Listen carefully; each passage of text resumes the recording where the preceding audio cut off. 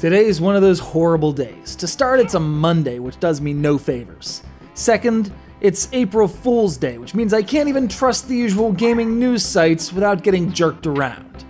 And on top of that, it's the first day of baseball season, which would be awesome if, my team wasn't solidly in the running for a 21st consecutive losing season.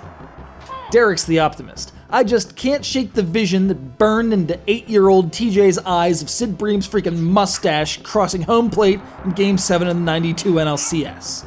So screw it. Actual baseball can go take a powder. Here's Dolucky no Kusayakiu, brought to you by Coca-Cola, and High C, and Sprite, and Fanta, and a couple other weird drinks we've never even heard of here in the States, like Aquarius or some crap.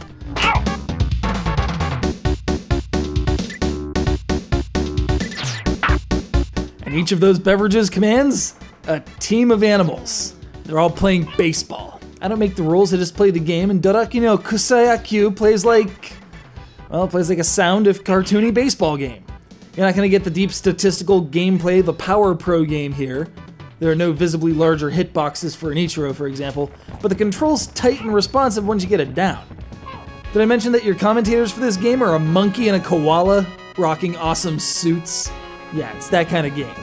Just enough solid baseball gameplay for me to feel comfortable playing it on opening day, but no actual connection to reality aside from choice of beverage.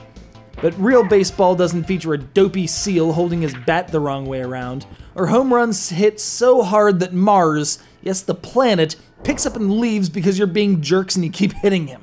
Meanies.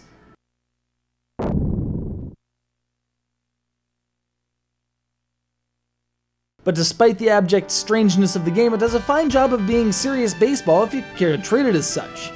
You've even got more advanced options like moving your outfielders or, unloading strange ultra pitches to throw everything but the kitchen sink at your opponent.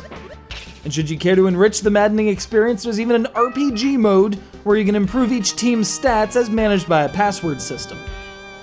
There are even in-game batting cages and fielding practice to help you get the nuts and bolts of the game's mechanics down. That doesn't really help with base running, where the controls are still a bit confusing. This isn't real baseball by a long shot. It is at best a Coke ad in the form of a sporting event, but it is an enjoyable baseball-like substance. Frankly, that's as good as we've had in this town for some time now. Now stop interrupting my hockey season.